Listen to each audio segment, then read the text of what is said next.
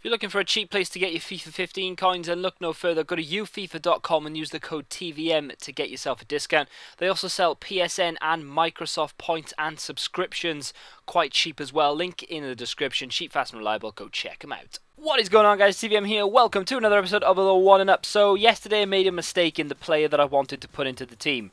I put in Jose Callejon on the right hand side. I've actually changed that now and I've put in Jacquin instead. So the upgrade, because I didn't actually play with him, I thought it would be okay to just switch him out because I didn't actually use him. So yeah, the upgrade is going to be changed to Jacquin. The reason I've done that, not that he's any better, he's actually worse, but the reason I've done it is because it gives Cuadrado slightly more chemistry, but it also links with is it Fernandez, the guy in the centre, and they get full chemistry, so I can put whatever back line I want, because I was getting very dodgy when it comes to Serie A defenders and informs. They were a bit weak and they were a bit naff, and I kind of wanted to spice it up and spend a bit more money, so that's what I've done. In the long run, it'll be I say it'll be worth it. We'll see. We're passing it around nicely against this guy. Good shot from Fabregas, good save from Courtois though. Never really going to beat him from there. Don't know why I tried it. Jacquin gives it inside to Fabregas, who's playing very, very well. Has another shot. Great save from Courtois again. We're on the defence this time, though, unfortunately, because Aguero is just absolutely ripping. Look at that. Paced right through. 350,000, I think he is at the moment. He may even be more than that. The prices on Ultimate Team at the moment, absolutely ludicrous. It's ridiculous, the amount of money people are paying for certain cards, especially Legends. Legends have all tripled, quadrupled even in price. We've conceded a goal to make it 1-0. Fernandez bursts through, manages to miss. I hate the fact that the change the player button is the same button as lob. That needs to be rectified. That is an issue of epic proportion, because every time I click onto a player to try and take the shot, he ends up lobbing it, and that's how we missed with Daniel Sturridge. Second half, though, I was a changed man. Cuadrado comes out, and yeah, least said about that effort, the better. But I was a changed man because I had a lot more of the ball. I was using it a lot more as well. Cuadrado bursts through the centre, manages to hold off his man, but does win the foul. You know how I feel about free kicks. Cuadrado steps up. Bish, bash, bosh, back of the net, and that is 1-1 with an hour gone on the net. I was going to say on the clock. There's enough time in the game for another goal. Whether it come from Cuadrado, I don't know. Adebayor knocks it to Cuadrado. He's in on goal. Surely I won't miss. Bang, goal. There we go. 4 minutes later, we're in the lead, and just like that, even if you're 1-0 down, you can turn the game on its head. We're 3 minutes later. Cuadrado is at it again. He is running just from inside his own half, does very well to beat the man there. Roulette round another one. What's he going to do? I got lucky there, didn't really do an awful lot. The skill move looked impressive, but it didn't get very far. We've scooped, we've won a free kick. It's not in the best position in the world. I'm probably going to go for a cross. But then I thought, you know what, let's just go for goal. You know I like a free kick. Bang, goal, another one. And in the space of 10 minutes, we're now 3-1 up where we were 1-0 down. So the people who quit after they've conceded in the first 10 minutes, just look at this. Bang. Goal. 4-1. We were 1-0 down. We're now 4-1 up. We've dominated the game, and that is the end of it. 4 upgrades for an on-form Cuadrado. And look at that, 59% possession. I'm very proud of it. We're going to put some big names in, and you can see it already. Are you excited? I was when I bought him. Maybe not so much now, because the guy is literally AIDS. Carney is going to give way to the Team of the Year, David Luiz. And on paper, the guy looks so impressive. 84 pace. 90 defending, 87 physical, 78 dribbling and passing, and 74 shot. Like I said, on paper, the guy is so impressive. I was really chuffed with him and excited to use him.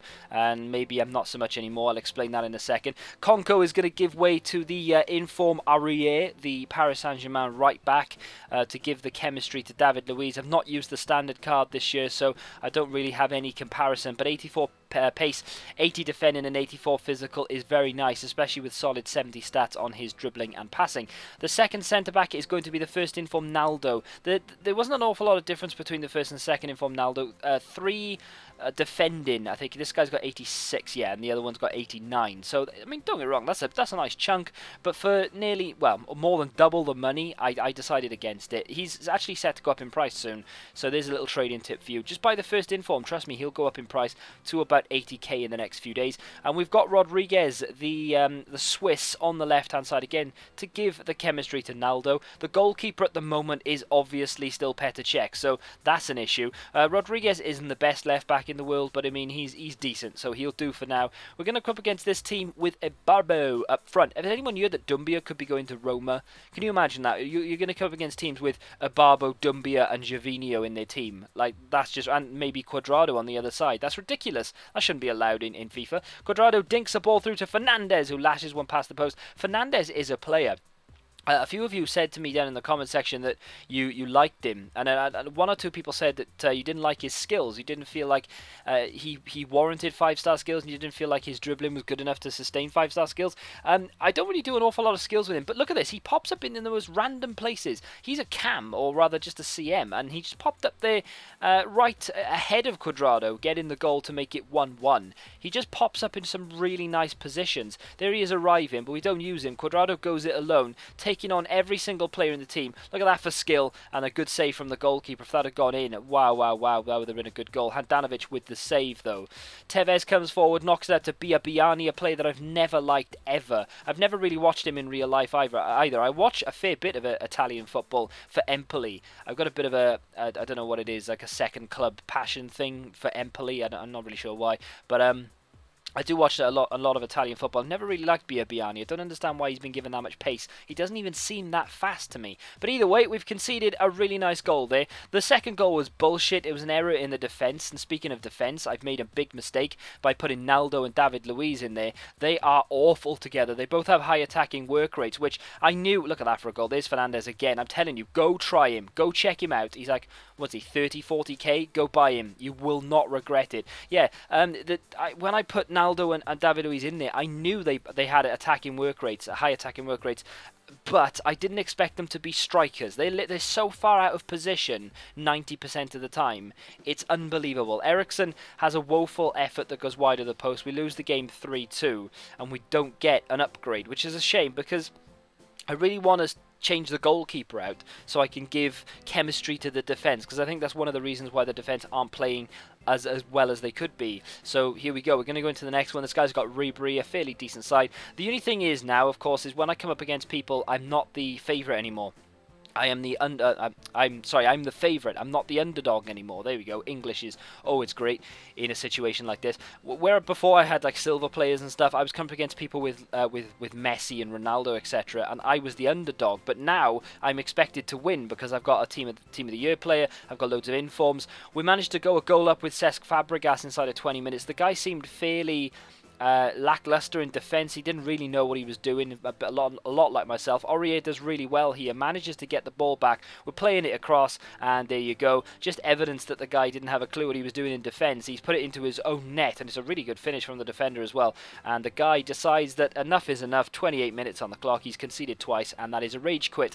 We were dominating possession, but we hadn't really used the chances. Luckily, the guy put that in the back of the net to make it 2-0, but no upgrade again.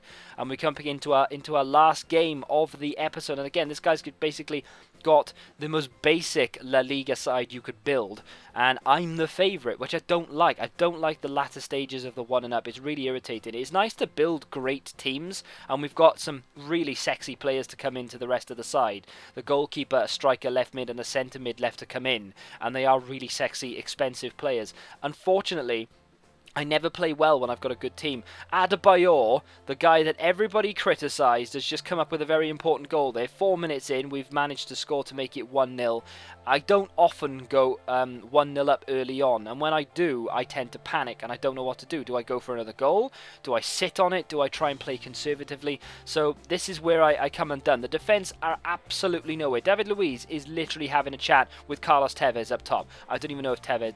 No one has Tevez. But that's how far up he is. He's in Argentina. It's ridiculous. He's so far out of position all the time. Look at that. He steps up there and the guy hits the crossbar. Very, very close to making it 2-1. We haven't had a single shot since the goal. Adebayor's one shot on target. I don't even know if the header counts as a shot, but either way, Adebayor's goal is the only thing we have to show for a very poor first half performance. We managed to catch him on the break in the first half, but in the second half he absolutely destroyed me, making it 2-1 quite early on as well. There's a lot of time left in this one. Fernandez to Cuadrado. I tried to dink it back to Fernandez. It didn't quite work. We held it off, gave it to Fabregas. Adebayor picks it up, gives it to Cuadrado. Back in to Cuadrado. Great save from Ter Stegen. I don't know how he kept that out. The ball was behind him when he tipped it over. Jacquin down the right-hand side, terrible football, but he gives it back to Cuadrado, who does kind of well to get possession, and again does well, and then tries to slide to get his foot on the end of it. I think he had time, but he didn't use it. The ball has come to nothing. 90th minute, Adebayor tries to find the run of Jacquin. Jacquin then, not the fastest player in the world, but I'm looking for the overlap. Brilliant ball in, bang, goal! It's no, it's offside. Sure, I was gutted, absolutely devastated, and the game finishes 2-1. And that is another game we have to go without that upgrade, which means tomorrow there will not be a 1-and-up because tomorrow's Saturday. So Sunday, I'm thinking Sunday, but at the very latest it'll be Monday. We'll go into the next and probably going to be the final episode. In fact, it will be the final episode. The next episode, I will get all of the upgrades done and I will play a couple of games with the team as a full informed side. And it'll be a game, set, and match. The problem I've got with this team, and I've said it before, is the two centre-backs are awful. If you've got money and you can afford Team of the Year David Luiz and you really want a Team of the Year player, don't do it. Trust me, don't do it. It cost me 750,000 coins. I think he's worth about 800k now, so I will make money back on him. Same with Naldo. I bought him for 40k. He's now worth about 60k because he is going up in price. So I'm going to make money on the entire team when I sell it, but that's not the point. The point is he's awful. David Luiz in particular is terrible. Naldo I could work with. If I put like Thiago Silva there, I think I could work with him. But David Luiz is just the biggest liability in the team. He is ridiculous. He'd be good as a CDM or a CM, but not as a centre-back. It's the same as real life, really. But there we go. That's it for me for today. I'll be back with some career mode over the weekend. The Sunday League Striker will come out on Sunday. I promise you that right now. And on Monday, I'll be back with a 1-and-up. If not Sunday, we'll see how it goes. Till then, thank you very much for watching. Goodbye. If you guys are interested in 50% off PlayStation and Xbox membership games, iTunes vouchers, PC games, whatever you want, they have it. Go to CD Keys, the link can be found in the description. Every item is digital, so it'll be sent to your email address within about 5 minutes of your order, so you can play it as soon as you order it. It is 100% reliable. The link is down below. Go check them out.